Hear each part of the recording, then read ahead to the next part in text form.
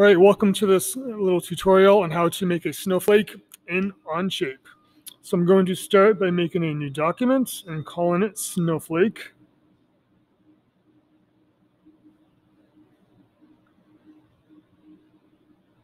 And I'm going to make a new sketch on my top plane. So for this tutorial, please do follow the planes that I use. I'm going to click on the top plane, click my pencil to start my sketch. I'll click the pencil again to hide the menu. I now want to be looking straight down on my top plane. There's two ways to do that. You can either tap the iPad screen with two fingers and choose View Normal to sketch plane on the bottom. Otherwise, I can click on the view cube in the right, on the upper right, and just choose Top. I then like to click on the sort of lock rotation button, so it just turns orange, and this prevents you from rotating your sketch. I personally then like to hide all of the extra planes, so I'm going to click on the eyes so I just see my sketch in the origin. Now, when it comes to designing a snowflake, the great thing is that all of them are different, so you really can't go wrong.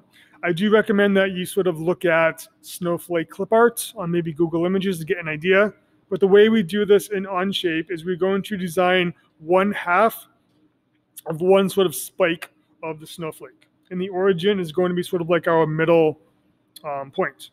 So I'm going to click on the pencil and choose the line tool.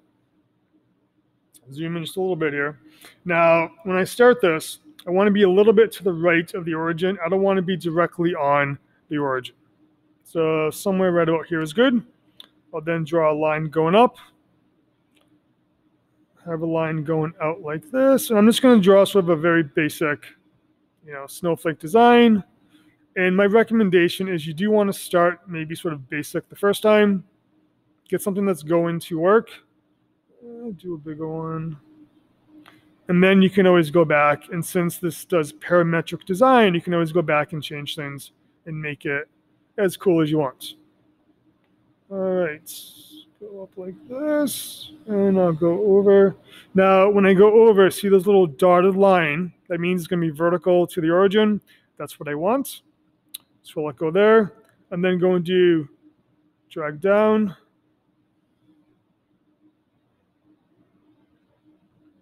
And I'll finish my sketch over there.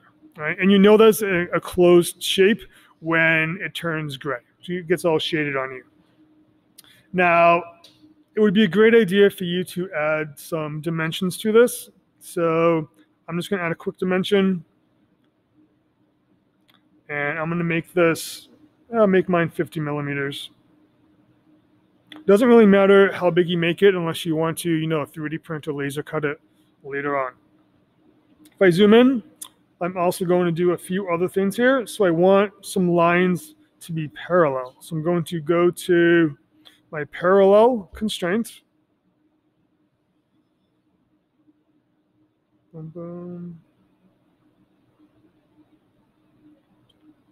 Right, so those four, and again, I'm going to go to parallel. Nice. And then I would also like these two lines to both be vertical, just in case they weren't already. All right, excellent. So the next part, so again, this is like the right side of my little snowflake spike. I now need to click on my pencil. I'm going to choose the mirror tool. So it's like near the bottom left, the third row from the bottom. And it's asking me to select a mirror line. I'm going to select that line on the left. So that's where I'm going to mirror it. I now need to select the entities that I want to mirror. So on a computer, you just select all of it. It's easier. On an iPad, you have to click on every little line.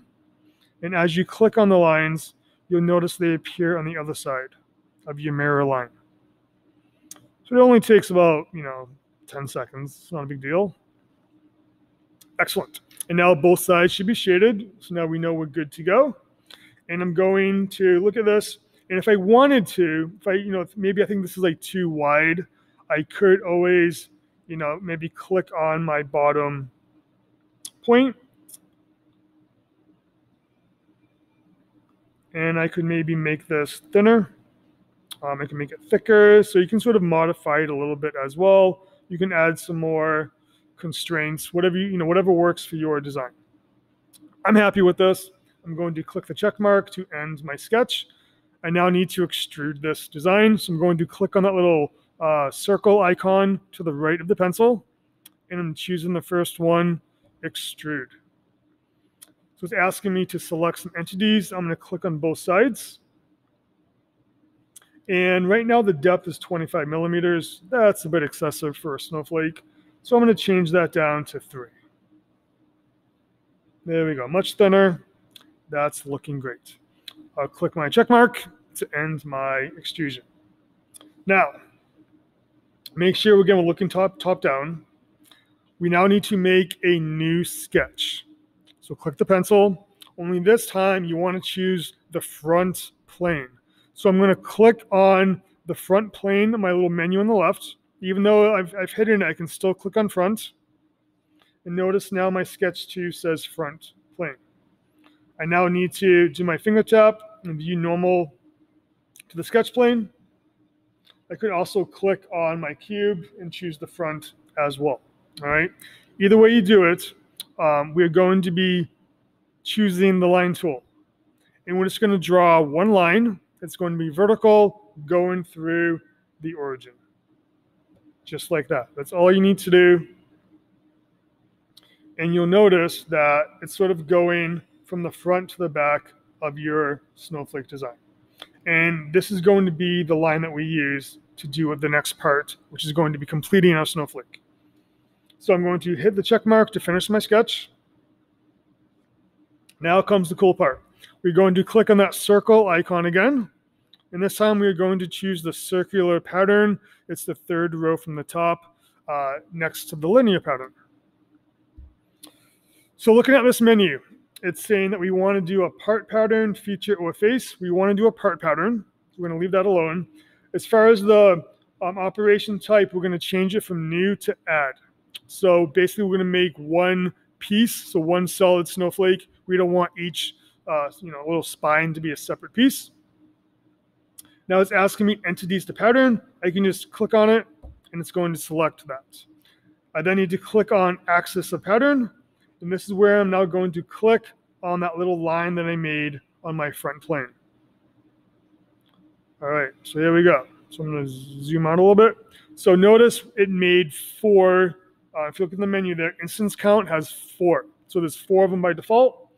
You can change this. So right now, those 4 things aren't even touching. So let's change it to 5, see how it looks. Not bad, not bad. Let's try 6. Looking better. Let's try 7. All right, very cool. Notice though, my pieces aren't actually touching, which means that when I did my sketch, I actually started sort of too high from the top.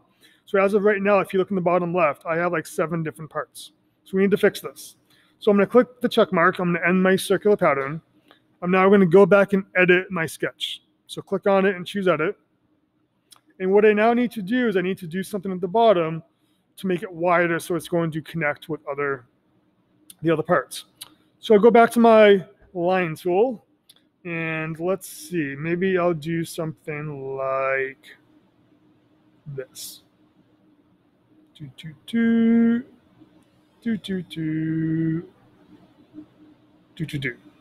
try one of those, see how that looks. So now I'm going to, again, click my pencil, go back to the mirror, choose my mirror line, and now click on these 3. I'll then click the check mark to update my sketch. Now I may need to go back to extrude and edit this and make sure these 2 pieces are extruded. And once I hit the check mark, it's now going to update the final design. There we go. Look at that. So now everything is connected. So now this is one solid piece. I can go back and edit my pattern again. Let's try going back to 6, see how that looks. That's cool. Let's try 5. Ooh, I like that as well. Let's try 8.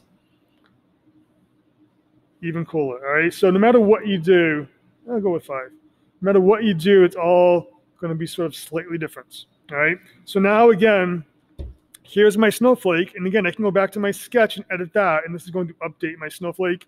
Let's imagine, for example, I want the ends of these to be sort of little spikes. I can do that. So I'll go back and edit my sketch. Come up to the top. Go back to my line tool. And I'll start here. Go up to there. And then let's go back to the other side. Nice and easy. Hit the check mark. Go back to my extrude and just make sure that that part is clicked. And now notice on my snowflake, all of the little lines are pointed edges. All right. So you can go on and on. You can modify this as many times as you want. And again, due to the fact that it's parametric design, that snowflake is going to just automatically update every time you adjust the sketch. All right. I hope you like this. Enjoy. And again, feel free to be as creative as you want. Thanks for watching.